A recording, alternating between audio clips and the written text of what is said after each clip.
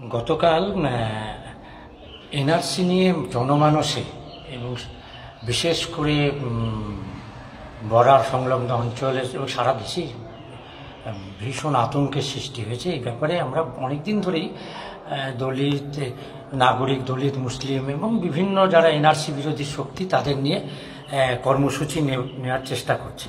তারই অঙ্গ হিসেবে মতুয়া মহাসংঘের ডাকে ঠাকুরবাড়িতে অনেক আগে থেকেই নির্ধারিত ছিল সভা। সেই সভায় আমরা সকলেই প্রায় সময় মতো উপস্থিত হয়ে দেখি যে নাট মন্দিরে হওয়ার কথা ছিল সেটি আরএসএস সংঘ পরিবার পরিচালিত বিজেপির মস্তানরা সে মঞ্চটা দখল করে রেখেছে।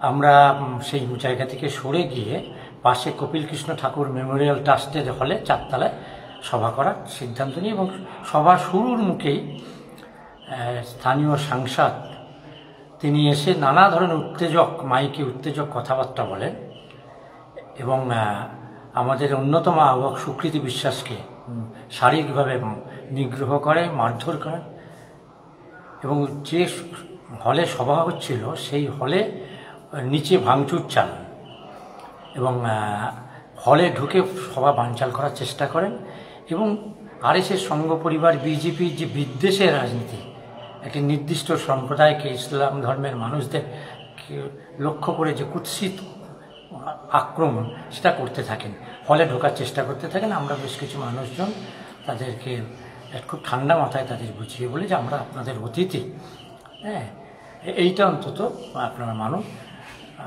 ফলে তারা নিজ থেকে ওই ডান্ডা ইত্যাদি নিয়ে খুব হইচই করে চলে যায়, কাউকে কাউকে আহত করে, একটা গাড়িও ভেঙে দেয়, একজন সাংবাদিক থেকে নিগ্রহ করেন। পরে পুলিশ আসেন, ঘটনা ঘটে যাওয়ার পরে পুলিশ আসেন এবং প্রাক্তন সাংসদ মমতা বালা ঠাকুরও তিনি সবাইকে নিজে নিরাপত্তা দিয়ে তার বাড়িতে নিয়ে যান এবং পুলিশের হস্তক্ষেপে অবস্থা আয়ত্তে আসে। আমরা কিন্তু সভা করতে পারি না।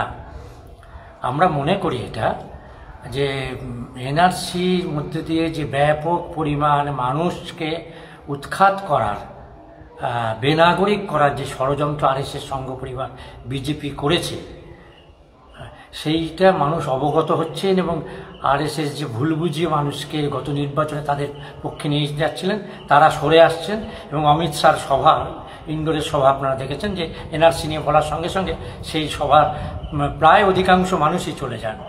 সেই আতঙ্ক থেকে, ভীত থেকে তারা আমাদের কণ্ঠরোধ করতে চাইছেন, এনআরসি বিরোধী সভায় হামলা চালাচ্ছেন এবং যারাই তাদের বিরুদ্ধে, যে দেবাঞ্জনকেও যে ওই একই দিনের ঘটনা দেখবেন, রাজ্য জুড়ে ওরা আরএসএস বিরোধী মানুষজন, বিজেপি বিরোধী মানুষজন সংগঠনের পর হামলা করছেন। ঠাকুরবাড়ির গতকালের সবার হামলাটা তারই অংশ হিসেবে আমরা দেখছি এবং আমাদের আহ্বান হচ্ছে যে গণতান্ত্রিক শক্তি, ধর্মনিরপেক্ষ শক্তি তারা একজোট হবেন এবং এই দানবীয় শক্তি, ভারতীয় সভ্যতা বিরোধী শক্তি এদেরকে পরাজিত করবেন।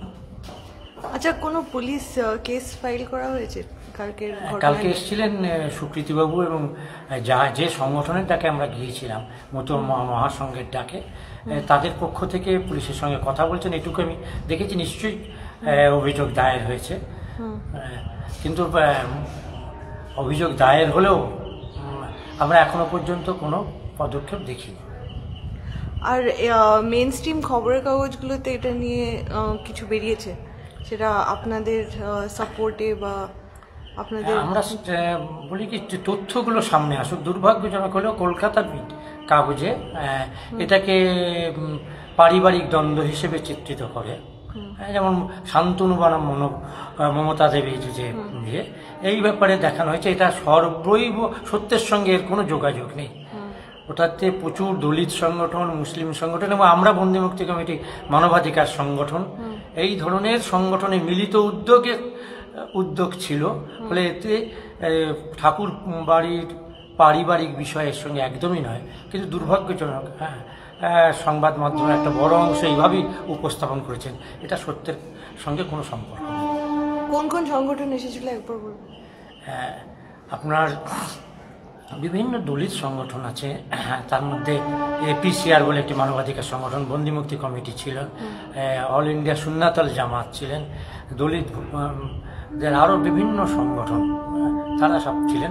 মূলত দলিত এবং কিছু মুসলিম সংগঠন ছিল, সংখ্যালঘু যুব ফেডারেশন ছিল,